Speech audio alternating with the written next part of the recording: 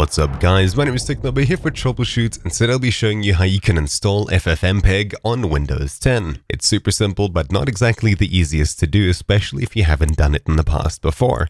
So if you didn't know, FFmpeg does not have a default Windows installer. In fact, if you go and download it, you'll probably get confused between downloading the actual executables and the source code. But there's a super simple way around this. Click the first link in the description down below to get to the FFmpeg page, and make sure to hit the big download button. Then hover over the big Windows icon, and then where it says Windows Builds, click on it. Now you'll be taken to a different looking page. The top version over here is nightly, may contain more bugs, but usually has more features.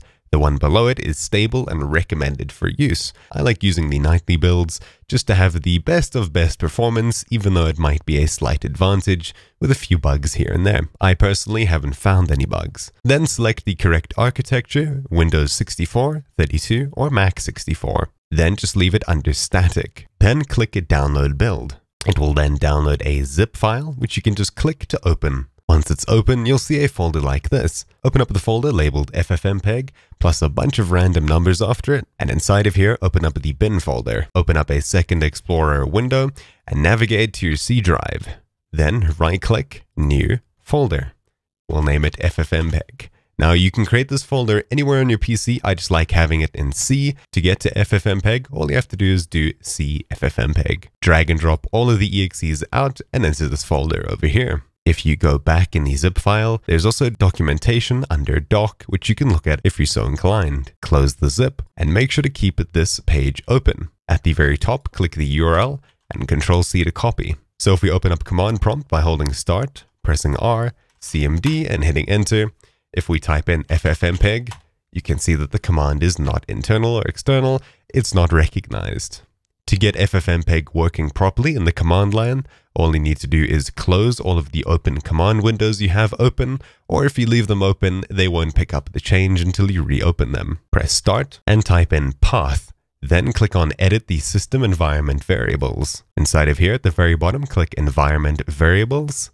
And under the second page over here, which is System Variables, scroll down until you see Path. Click on it and click Edit. Then at the very top right, we see New, and paste in the location of FFmpeg. So in my case, C FFmpeg.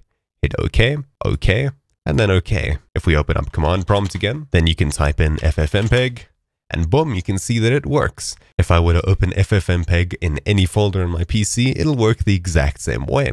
So say I've got a video file in here, I could literally click up here, FFmpeg, space -I, double inverted commas, and in here I could put a file name, and then I could also do double inverted commas and put an output file name. Let me demonstrate that quickly. Here I have a song.flac, which is a audio format.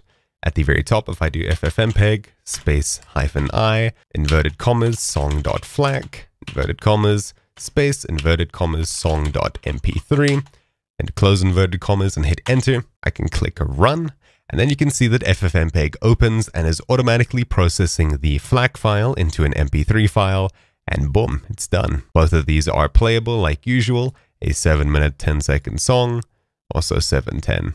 Super simple, super easy to do, and that's about it. Now you can use FFmpeg anywhere on your computer. Thank you guys for watching. My name is Technobo here for Troubleshoots, and I'll see you guys next time. Ciao.